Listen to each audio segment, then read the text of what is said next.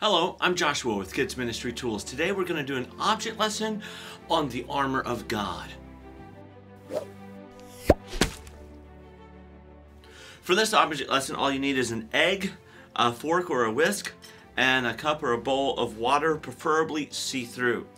The object lesson is simply on the armor of God. The armor of God is very, very important in the Christian life, and we should teach the boys and girls how important it really is. And this object lesson makes a very good visual as to how important it is in our Christian life. The armor of God, the Bible says in Ephesians chapter number 6 and verse number 10, "Finally, my brethren, be strong in the Lord and in the power of his might.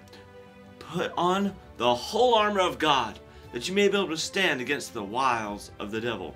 So God wants us to do the best that we can to honor him with the armor of God. This egg has a shell around it. It has some armor on it. Therefore, when it goes through things of life that surround it like a cloud, and it has all these hardships that are pressing down onto it, it is protected by the armor of God. Maybe the water can represent the things of this world pressing down on it, or the things of the cares of this world, or the sin or the wickedness that's around them. Well, the armor of God helps protect them. But the problem is, if you go without the armor of God, then what happens? Then you are not protected anymore. And the world, the cares of this world, the wickedness, the deceitfulness of riches, all the things that are in this world that can harm you will harm you. So, the object lesson is simple. The armor of God. It is so important in our Christian walk.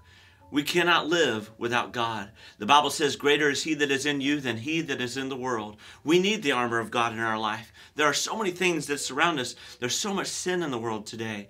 But you and I can be protected if we have the armor of God. Hey, if this video was a help, give it a thumbs up. Don't forget to subscribe to our channel. There's plenty more object lessons, so check this one out. God bless you. Hope you have a wonderful day. Bye-bye.